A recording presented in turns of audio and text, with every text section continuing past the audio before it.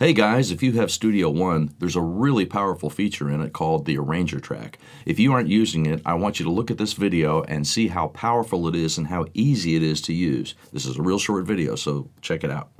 All right, here is the familiar sequencer window in the DAW Studio One. The Arranger track is up here in the list of different tracks available to you. There it is, Arranger. It is so cool because it's just basically like a giant claw that you can move very complicated sections of a tune about and rearrange them at will exactly the way you want it. And the cool thing about it is it takes a lot of complex information. So in this tune here, here's the final idea of what I ended up with. So if you look at this thing is pretty complicated. We've got all these markers, all these meter changes, all these different parts here, okay? Just to show you how powerful this is, you get a pen and you just drag out, and then you ignore whatever it says, this intro verse or whatever it's saying. I just ignore that.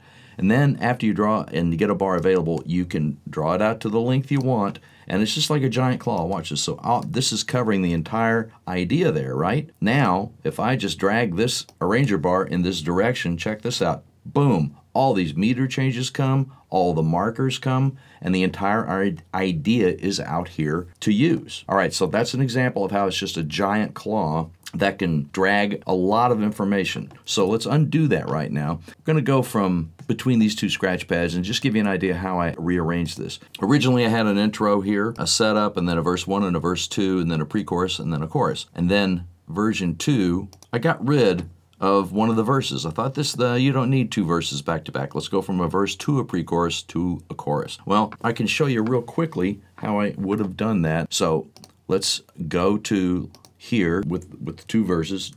We'll get this whole thing across. We'll just expand out and grab all this and take it over into the work area, okay? Boom.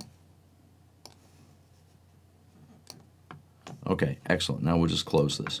And we'll get rid of this arranger bar. We don't need it anymore. Here's the idea. So we've got the two verses here. All right, so what I wanted to do was get from this chordal change. I want this measure to end up here. All right, so I just want to get to this change here, all right? But the smart thing to do is to grab a measure before that, because I know that this measure I'm playing in this is the 1, 2, 3, 4, 5, 6, 7th measure. 1, 2, 3, 4, 5, 6, 7th measure. I want to get from this downbeat right here to this downbeat right here. I'm going to remove from here to here. I want to keep this performance here. So here we go. I'll draw an arranger track. This is the area I want to get rid of. This is 1, 2, 3, 4, 5, 6. This is 1, 2, 3, 4, 5, 6. All right? All right, so I've drawn my block of what I want to get rid of. I just grab it and pull it out of the way. Now, you notice it took this 6/4 meter with it. Now, I'll take this and draw another block. Ignore what it says, bridge, chorus, all this stuff. It doesn't make any difference what it's labeled. Doesn't make any difference. We'll drag this out to the beginning. Then we'll drag this all the way to the end of what I've got there. And I want to drag this in this direction and rearrange it, i.e. that's the reason they call it the arranger track. So now we drag this down to here, get it butted right up, and sure enough, we come out of here.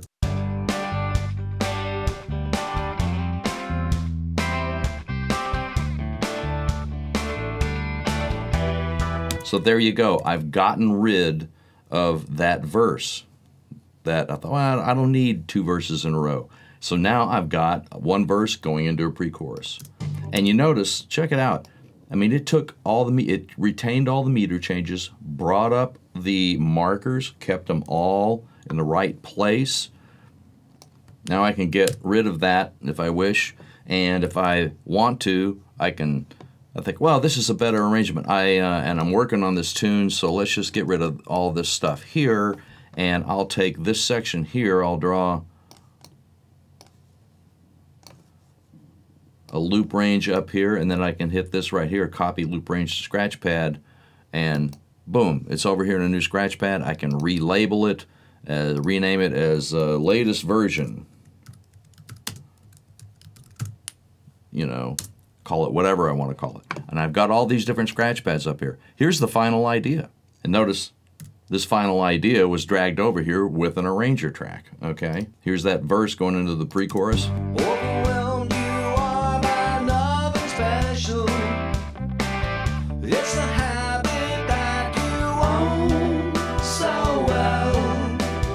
Even So there you go.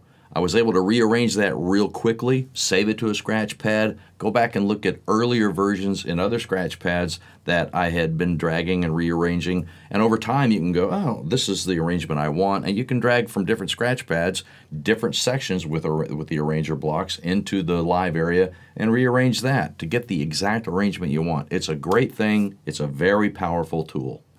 If you like what you see, please subscribe to the channel. I've got a lot more videos on the channel with tips and tricks and performance stuff and all sorts of stuff like that. So I'm Rusty Smith for Record, Mix, Repeat. Please come back.